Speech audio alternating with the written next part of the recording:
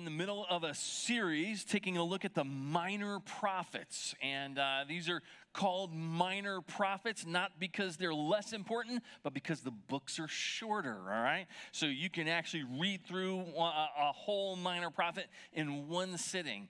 And I want to encourage you to do that. Sometimes these are stories that the minor prophets are books that we don't go to that often. And so we don't always pull them out. But this one today, we're going to look at Jonah. This is one that's actually really familiar to a lot of you, but I want us to look at it with new eyes. And we're going to take a look, especially focus in on one of the chapters of Jonah that we don't normally even get to. It's only 4 chapters long, but we only ever make it through chapter 3, and that'll make sense in a few minutes. Now, we have families together, kids are with us, and there are these little maps, and there's a little chart on the back, and if you're a kid and you didn't get one of these, there's some in the back, and you can go out and grab one off the back, and this will help you kind of follow along the story. The idea for us, for our kids, is follow along this map. Some of the adults are going to be cheating because they want to look at the map too of where the story goes, but on the back you can kind of draw the cartoon in for the different parts of the story of Jonah. I'm going to pray for us, and then we're open the scripture together. Would you pray with me? God, thank you for giving us your word, for the clarity that it provides, for the clear call and clear direction that you give us for our lives. And God, I pray that you would help us to submit to it, to actually do what it says. God, would you help us to listen, to not just listen, but to understand, and not just understand, but to actually put it into practice. And we pray all of this in your holy name. Amen. So you know the story of Jonah. If you've been around church, if you grew up in a church, you've heard this story. It's one that we tell little kids. It's one that we do at VBS, and it's one that we have little videos about and all kinds of things. You're probably really familiar with this story of Jonah. And today, we're going to go through it together. And if you have your Bible with you, I invite you to turn to the book of Jonah. We're going to read together from chapter 4, and that's going to happen in a few minutes. But I want to walk through the first 3 chapters, and you may want to have your Bible, your phone out, so that you can just kind of flip through and follow along. Jonah starts off like most of the prophets, right? All the books of the prophets kind of start something similar to this. This is how it starts. It says, the word of the Lord came to Jonah. The word of the Lord came to Jonah. Because remember, the prophets are God's people that speak his truth. They're people of God who speak his truth to his people, to the people of Israel, often hard truths. And so for the most part, when we start off one of the prophet hears this word from the Lord, and then he's going to go and he's going to give this word to his people. And so what we read in the books of the prophets is the message that God has for the people of Israel. But Jonah is a little bit different. Jonah is not a traditional prophet in that sense. In fact, it's very unique because what we find out is he says, go preach to the great city of Nineveh and preach against it because of the wickedness that has come up before me. But Jonah ran away from the Lord. Wait, what? Right? The prophets they're God's guys, and they hear God's word and they go speak that message, but we find out that Jonah doesn't do that. And what we see is, instead of this book being sort of one of the oracles, the word that God has, the book is a story about the prophet. It tells the story of what happened when God sent him on a mission to spread the message, and he doesn't do it. He turns the other direction. So if you're one of the kids and you're following along on your map, you'll know this story that Jonah is in Israel. He's over there where there are several red dots, and he's in Gat Hepher. If you're reading that out on the map, he's in Israel, and here he hears this message, and it's to go to Nineveh. And Nineveh on your map is to the right. It's east. Nineveh is to the east, and he's called, go east and preach this message. And the scripture tells us that Jonah goes west, left on the map, just the complete opposite. In fact, it tells us that he heads to Tarshish. He gets on a boat that's going to Tarshish. Tarshish is the last port before the straits that lead out into the Atlantic Ocean. It's all the way across the Mediterranean Sea. It's the last port before the wild blue yonder. He went as far to the west, as far the opposite direction as he could. Now, we're supposed to go, oh man, Jonah, this prophet, he's following God. But all of a sudden we recognize, wait a minute, this guy he's doing exactly the opposite. He's going the wrong direction. And if we had time and we were to walk through each of these chapters, you'll find in this first chapter that there's sort of a theme word, and the theme is down. He first goes from where he's at, where he's here about it, and on that map it says Jonah starts here. He's up north, and he goes down to a port city in Joppa so that he can get on a boat. So he goes down there. And then, as the story goes, and these kids are drawing in little parts of the story, he goes down to the port city. He gets on a boat, and the scripture tells us he goes down into a boat.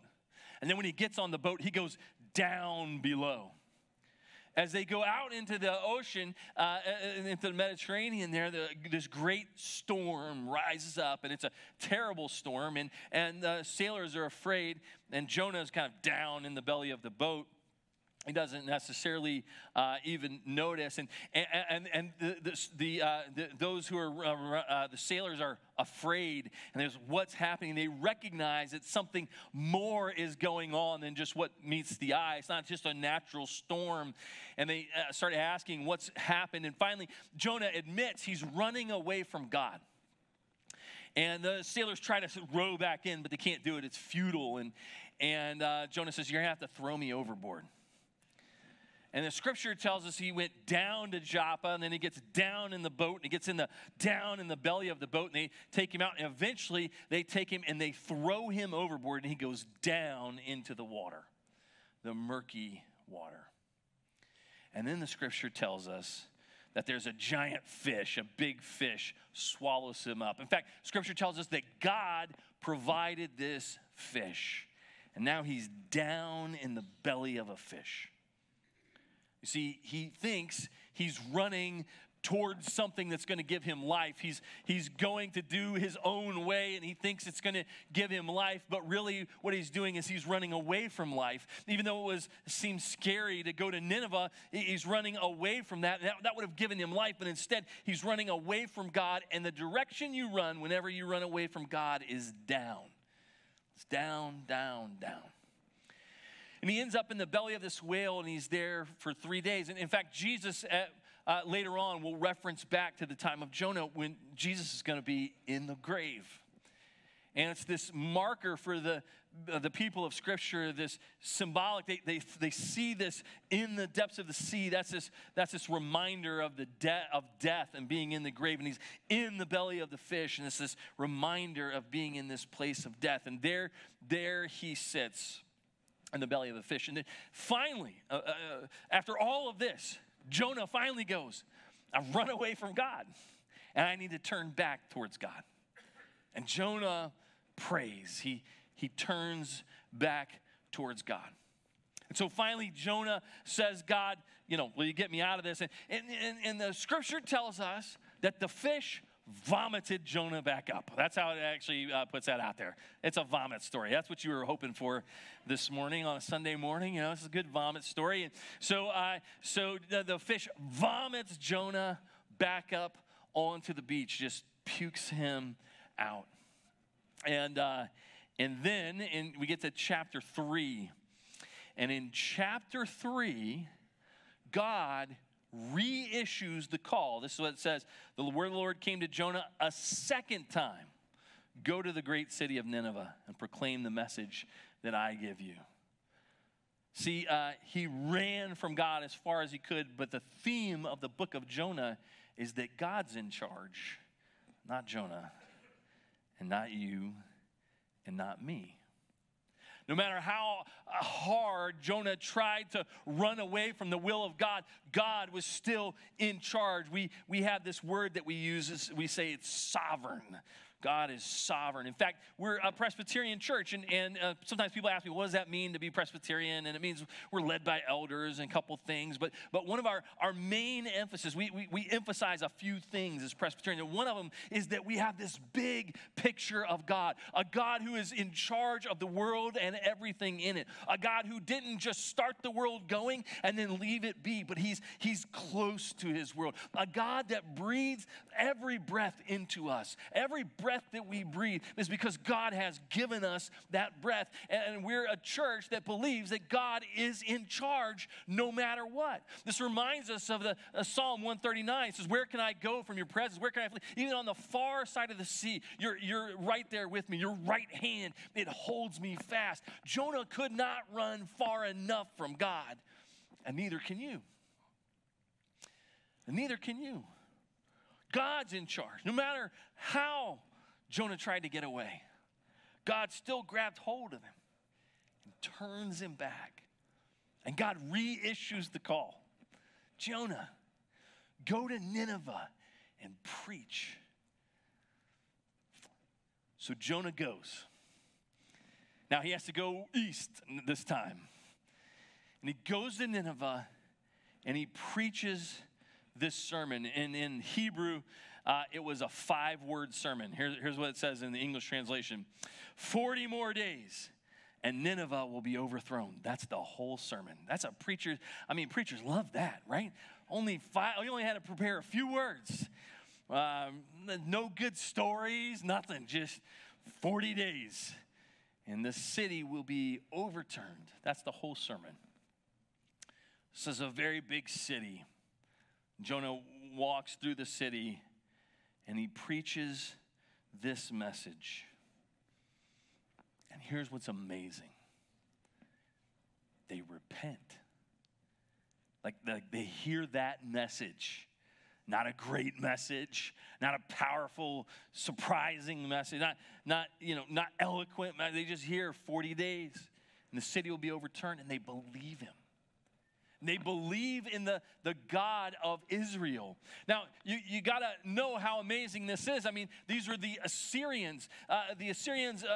Nineveh is the capital city of Assyria. And the Assyrians were the army with all the power and all the control at that time. They were taking over nation after nation around them. They were powerful warriors, and they had a very organized empire. This is who Nineveh is, and as he preaches to Nineveh, everyone in the city hears and believes. They're not God's people. They're taking over God's people. They're wiping out whole parts of Israel. 10 of the 12 tribes are just wiped out by this group of Assyrians, and yet this is the group that hears and believes.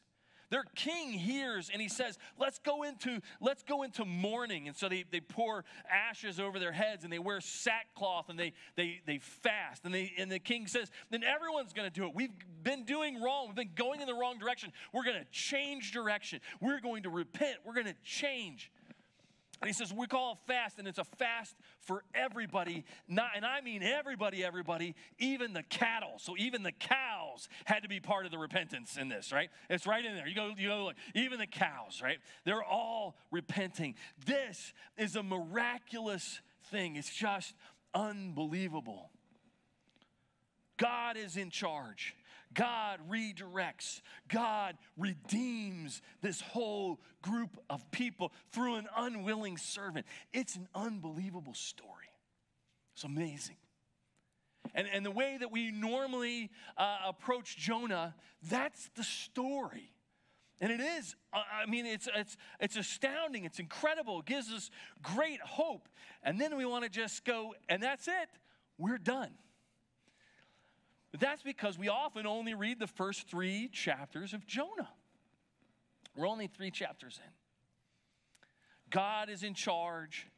God redirects. God redeems. And then chapter 4. And when we get to chapter 4, we start to dig in to the life of this prophet, what he was actually thinking.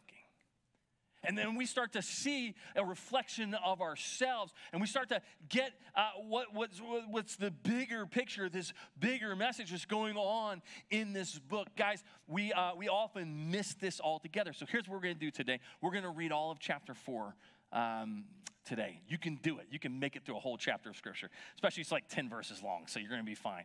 But we get to chapter 4, so we're going to do that, and we'll take it in little pieces, so you'll be okay. In chapter 4, we start to see what Jonah was thinking. Why did he run? Why did Jonah go the opposite direction? Was he afraid? I mean, it would make sense that he was afraid. The Ninevites were a powerful nation. They were a nation to be feared. They were known as destructive. They were known to be a brutal regime. I mean, he could have been afraid of them. Or was he afraid of stepping into his own calling? This is something we often identify with. We sense that God may be calling us to do something, but we're unsure of ourselves and how it will go, and will we be able to live up to our kind of part of this? And so we're afraid of our own selves. Is that what was going on in Jonah? Was it fear that was driving him? Let's read chapter 4 and verse 1. If you have your Bible, follow along with me, or you can follow along on the screens. But to Jonah, this seemed very wrong, and he became angry. He prayed to the Lord. Isn't this what I said, Lord, when I was still at home? That's what I tried to forestall by fleeing to Tarshish. I knew that you are gracious and compassionate, slow to anger, and abounding in love, a God who relents from calamity. Was Jonah afraid? No, it wasn't fear that was driving him to go the opposite direction of God. It wasn't fear of the Ninevites. It wasn't fear of his own. No, it wasn't that at all. It was anger. Jonah wasn't afraid. He was mad. Think about this story. Jonah's called to go and change preach this message so that this group of people is changed. He goes the opposite direction. That doesn't work out because God's still in charge. God brings him back. God reissues the call. He finally goes. He preaches a very poor sermon. I mean, just from a preacher perspective, very poor sermon. And people actually repent. They all change. They're all renewed. I mean, this incredible moment, and Jonah's response is anger. Why? Why isn't Jonah rejoicing? He says, I knew. You're compassionate, slow to anger. You don't bring calamity on people. You don't wreck them. He said, God, I knew you would do this. I knew you would forgive. See, Jonah, he wants justice. He wants righteousness. Those guys were evil, and he wants them to pay for it. And we look at this and we go like, hey, prophets aren't supposed to be rooting for people's demise, right? That's probably bad. He shouldn't have been rooting for them to go down. But really, if we think about it ourselves, when we get this, because I've got 4 kids, they all help me police each other. You know how that works out, right? As a parent, they're just helping me out all the time. They're like, hey, you should punish that one. In fact, they've got a lot of grace for themselves. But when it comes to their siblings, they're like, look, the older ones say to me about the younger ones, look, if I had been allowed to do that kind of stuff when I was little, I wouldn't be the precious angel that I am, today. And you can't, do that. And they're always telling me, you got to punish that one. And we get that because we all understand that. We want things to be right and just. We want people to get their just desserts, and Jonah's in that place. And listen, guys, to understand who the Assyrians are, I mean, this is a regime that would just crush people, and they would crush whole nations. Now, it's actually very serious and very evil that we even have today. We have these reliefs. They're called the Lachish reliefs. And it was like a big mural made in relief that was on a wall, and it's been excavated from Nineveh. And it was in the throne room there of the king, and we have they're at the British Museum today. You can go see this relief, and it recounts the story of the Ninevite siege on the Jewish city of Lachish. And it recounts the siege where they sieged the city and they eventually destroyed it. And you can see on the wall in these pictures, just graphic detail of them destroying this city. Of them, there's big pictures of the battle and what that looked like. And then there's pictures of the plunder. They took everything that was good out of the city before they just destroyed the city. And then there are pictures of families being made to march off. They sent the Israelites out. They had to go live in other parts of Assyria. They were sent out of their homes. And you can see these families, little kids and everybody, and they're just walking in despair. And then it gets even more gruesome. They took the leaders, and there are pictures of this on the wall. They took the leaders and they put them on giant spikes. They put their bodies up for all to see what would happen. And it gets even worse than that as they took knives, and they have pictures of them using knives on some of these leaders in just unspeakable and unimaginable ways.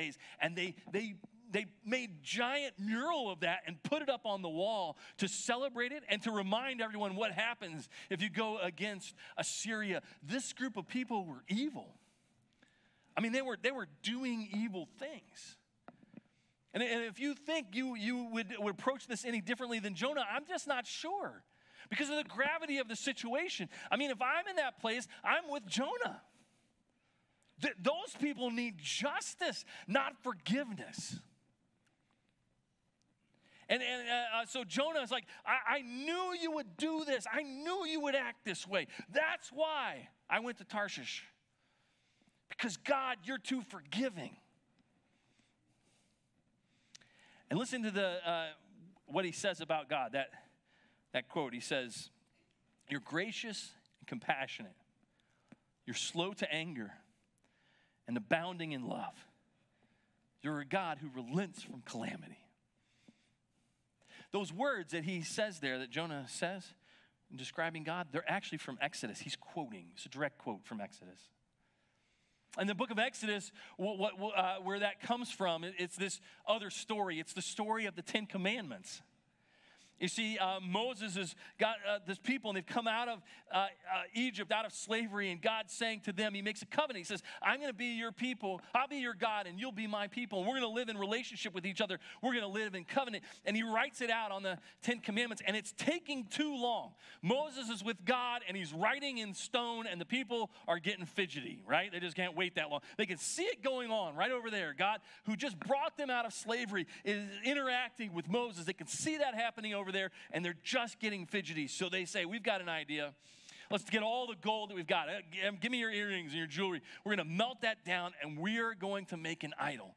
And we're going to worship this idol. Even though right there, we can see how God has led us this far. It's just taken too long, and we don't know what to do, so let's make an idol. God's got just a couple of rules. One, have no other gods before me. Two, don't make any idols. They go for number two right off the bat, right? Let's just do this. The scripture tells us that God is upset. He's angry at this group of people. He talks about just starting over. Moses comes down and he sees it. And he's so angry, he throws the tablets down and they break. He actually breaks the tablets that God had inscribed of the 10 Commandments. I mean, it's this a moment of just great calamity. Moses goes back to God. God's upset, and he's talking about starting over. And Moses pleads for the people. And Moses says, remember the promises you made to Abraham to make a nation, and we are your people, God. Moses pleads, and God says, okay.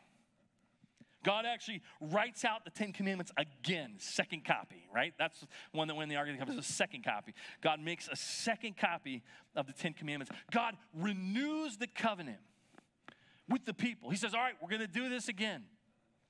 And as God is giving Moses the second copy of the 10 Commandments, he says, this is who I am. And he gives that description. I am gracious and compassionate. I'm slow to anger and abounding in love. relent from bringing calamity on people. God describes his own character that way. And here stands Jonah. And he's inherited that legacy. I mean, he is part of the people of Israel who only exist because God is gracious and compassionate and slow to anger. Do you get it? Now he wants justice, and there's another part to that Exodus passage, to that story where God says, "I'm gracious and compassionate." He also says, I don't let injustice go on. I don't let sin go unpunished. But righteousness is God's. It's not Jonah's. Right? Setting things right and punishing sin, that's for God and not for Jonah at all. It all belongs to God. It's out of Jonah's hand. And here stands Jonah. And he says, I knew you would be forgiving. He doesn't say why. He says, because if he was going to finish the sentence, I knew you would be forgiving because you've forgiven us. That's the incredible story of Jonah. This unbelievable irony, really. Let's read the rest of this chapter. If you have your Bible, follow along with me here. Verse 3, he says, this is verse 2, chapter 4, verse 2. I knew that you are gracious and compassionate, God, slow to anger, abounding in love, a God who relents from sin and calamity. Now, Lord, take away my life, for it's better for me to die than to live. Jonah is very extreme. He's like, I'm so mad I just want to die. But the Lord replied, is it right for you to be angry, Jonah? What do you think Jonah's going to say? Yes, it is right. Jonah had gone out, and he sat down in a place east of the city. And there he made himself a shelter, and he sat in its shade and waited to see what would happen to the city. Jonah's still holding out. Maybe God's going to burn him down, right? He's holding out. Maybe it'll happen. And then the Lord God provided a leafy plant and made it grow up over Jonah to give shade for his head and ease his discomfort. And Jonah was very happy about the plant. That's the only thing in the whole book that Jonah's happy about. Very happy about that plant. But at dawn the next day, God provided a worm, which chewed the plant so that it withered. And when the sun rose, God provided a scorching east wind, and the sun blazed on Jonah's head so that he grew faint. He wanted to die. This is a common theme for Jonah. He wanted to die. And he said, it would be better for me to die than to live. But God said to Jonah, is it right for you to be angry about the plant? It is, he said. And I'm so angry, I wish I were dead. That's comedic to me, but that's the answer. But the Lord said, you have been concerned about this plant, though you did not tend it or make it grow. It sprang up overnight and died overnight. And should I not have concern for the great city of Nineveh, in which there are more than 120,000 people who cannot tell their right hand from their left? And also many animals. Remember, they fasted too. That's the end of the book. And also many animals, period. We don't know what Jonah's response is. Jonah's been sort of the worst prophet ever in this whole thing. He just went the wrong direction. God forced him back into the right direction. He preaches, everybody changes their ways, and he's mad about it. He's just mad about everything except for 1 minute when there was a plant that shaded him. And then it just ends. But we're meant to see the bigger picture here, right? We're meant to see this perspective of who God is. This God who is in charge. Is completely in charge. But also this God whose grace is shocking. This grace is just shocking. I mean, it's beyond what we could imagine. You know, we say, we believe in grace, but what we mean is we believe in grace when it makes sense to us, right? we say, oh, we believe in grace, but we also have this little math going on in the back of our heads. It's like, well, that didn't quite add up, and they didn't pay their just dues, and we kind of, that's kind of where we're at. And this book of Jonah gives us a mirror on kind of how we view grace. And the book of Jonah says God is in charge, and grace is something that God freely gives, and it's God's to give. We don't get to say how. We don't get to be in charge of justice. It's only God's. And he gives this mind-boggling grace. And I stand there with Jonah and I think, but those are my enemies. And they need to pay for that. Did you know there's another place in Scripture where it talks about God's enemies? This is in Romans chapter 5. Romans chapter 5, the Scripture is just real clear. It says, while we were enemies of God, we were reconciled to him because of what his son did on the cross. I stop for just a minute and I go, that mind-boggling grace that I don't even understand, it applies not to just other people out there, but also to me. And I'm the one that needs it. And sometimes I don't even understand grace for myself. I just want to add things up and I want them to make sense. And I want to be in charge even of grace. And Jonah reminds us, we're not in control of any of that.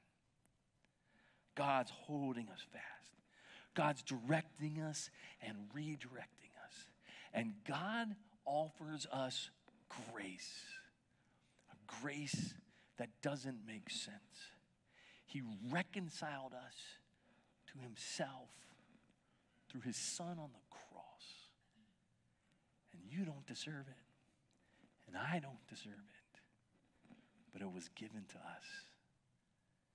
That's where we find life. Would you pray with me? God, thank you for this book of Jonah. It's a book which makes me laugh. But also, God, sometimes I see myself in it in ways I'm just missing the mark. Would you help me to grasp your grace? Would you let me rest knowing that your right hand holds me fast, that you're guiding and directing? And Father, would you give me that grace and change me, and make me into the person that you long for me to be? We pray this